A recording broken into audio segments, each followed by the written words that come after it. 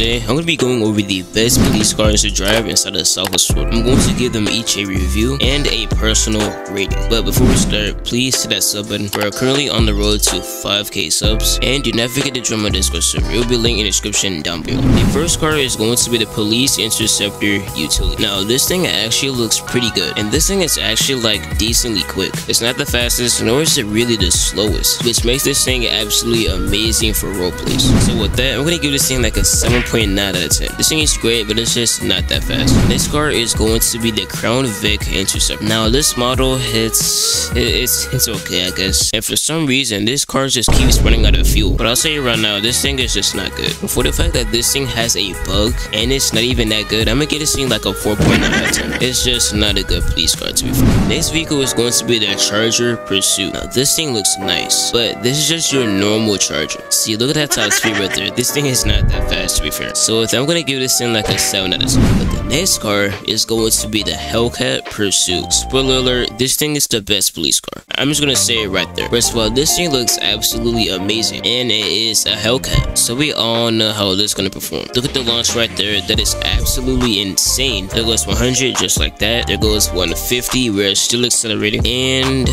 boom, that is 200 miles per hour right there. This thing is absolutely insane. For a police car, that is absolutely amazing. Just so that, I'm gonna give this thing a 10 out of 10. Easily the best police car inside this game. Alright, next car is going to be the Hellcat Pursuit Undercover. It's a Hellcat. Don't really need to say anymore, bro. Of course, that's the amazing acceleration. See, this thing is already past 200 miles per hour. I don't think I need to say no more, bro. I'm gonna give this thing a 9 out of 10. The next one is going to be the Pursuit Undercover. Just a regular Charger. So yes, this thing is gonna be a downgrade from the Hellcat. Now don't get me wrong, this thing is decent, I guess, and I'm pretty sure we could do burnouts in this thing. Yeah, we actually can, but still, I'd rather go for the Hellcat Pursuit. This thing can barely pass 150, so I'll give this like I think it's like a 7 out of 10. This one is going to be the Ford Fusion. I think it's a Responder. Yep, the Responder Undercover. Now this thing looks great. I'm actually a fan of this model though, but this is a Fusion, so yeah, the speed is yeah, we are just barely past 100 miles per hour. This thing looks good, just its speed,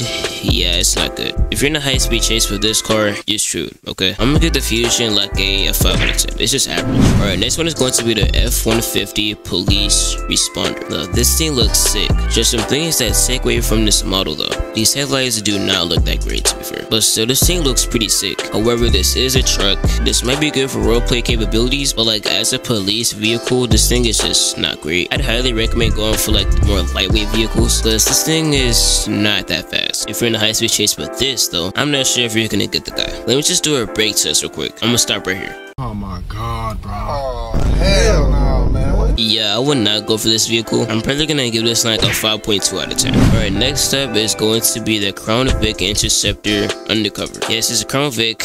I don't really need to say anymore. And last is gonna be the Interceptor Utility Undercover. Now this thing looks great, and this thing is actually pretty quick. This thing has decent acceleration. It actually looks pretty good, and the top speed is actually not that bad. So I'm gonna give this thing like a 7.5 out of 10. So with all these cars, what is my final verdict? The best car in Southwest Florida is without a doubt the Charger Hellcat Pursuit. Not only does this thing look absolutely amazing, this thing is actually a quick police car. As you saw, this thing got over 200 miles per hour, which is absolutely amazing for a police vehicle, which honestly makes this the best police car inside this game. So with that is every single police car reviewed in Southwest Florida. If you guys enjoyed this video, be sure to drop a like and hit that subscribe button, and please do not forget to join my Discord server. Anyway, thanks for watching.